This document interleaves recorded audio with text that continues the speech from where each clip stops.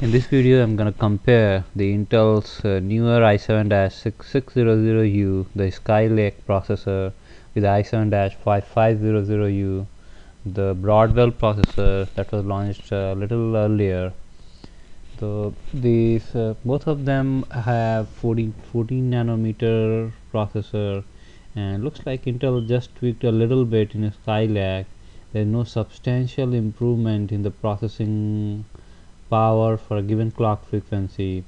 So Skylake is essentially not a substantial design improvement, though it was supposed to be. So let's take a look at what's the difference between these two. And looking at their clock frequencies, because the number of cores and hyper-threading support is the same.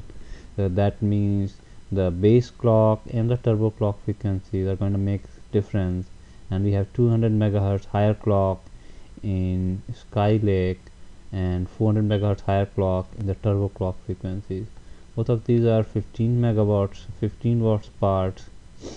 Another improvement in the i7-6600U is the support for the DDR4, which doesn't make it faster but improves its power performance, as it works only at 1.2 volt versus DDR3 that works at 1.5 volts. The integrated graphics, we have HD graphics 520, not 540, that's in i7-6650U, and 520 is slightly better than the HD graphics 5500. We don't have exact numbers here, but you can search for the difference using HD graphics 5500 versus 520. So that's pretty much everything, the difference between these. Let's take a look at the benchmark score, which is 4747 for i7-6600U in 3962, and that is not insignificant, but it's at the same time it's not substantially huge.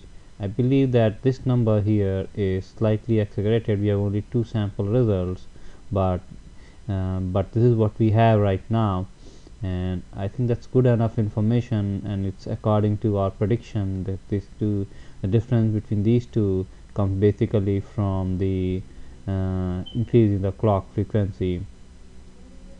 I think there are a couple of more things that you want to know, and one is that PCI Express gets bumped up from 2.0 to 3.0, and that allows us to have support for higher resolution display, among the other things.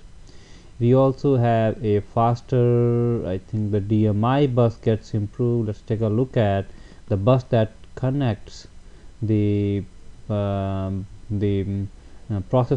to the chipset.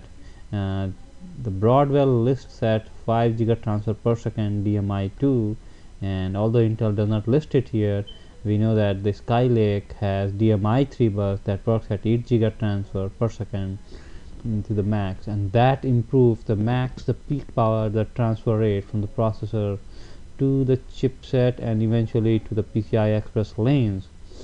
So those should work faster if they reach to that speed. I hope this comparison helps you. Thanks for taking a look.